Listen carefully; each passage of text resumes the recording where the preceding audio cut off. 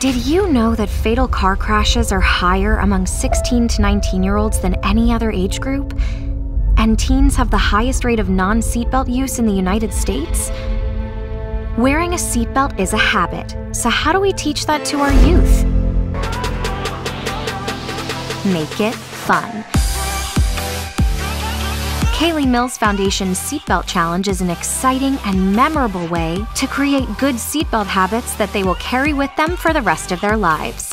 So you're saying that Lake Creek Hospital actually came to you and wanted to run this and have this out here? They came to us and said that they wanted to do a seatbelt awareness event, and I said, well, what can we do to make it better? We can change youth's mindset of seatbelts from restricting to fun and positive.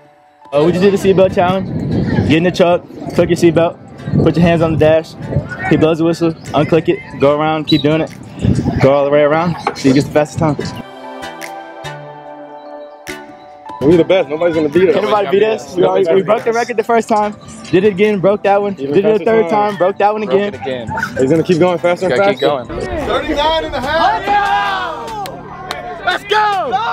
First thing we do when we get in the car, put your seatbelt on, put your phone away, and drive safe. Gotta be a habit.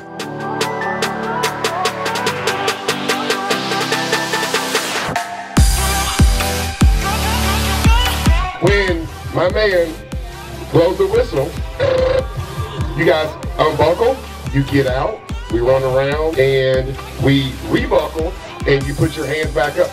The moment all that happens, and then we do it again.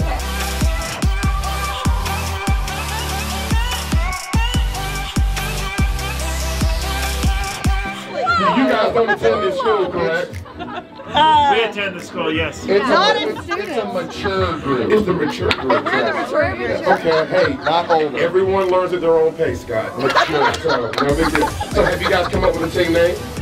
Yes, we are the Hot Mess Stress Express. Yeah! You better move! Let's go, Pete! Come on, Pete! Seatbelt safety is something that isn't talked about a lot, and it really needs to be talked about more. It's something that is impactful to not only us, but like I know there's many people that are affected by it every day. It's so easy to just put your seatbelt on, and I know it affects many people, and you never know if it's going to affect you. So I think it's just a great way to get involved with other people and just care about others and love on others. Car crashes don't have to be the leading cause of death for teens.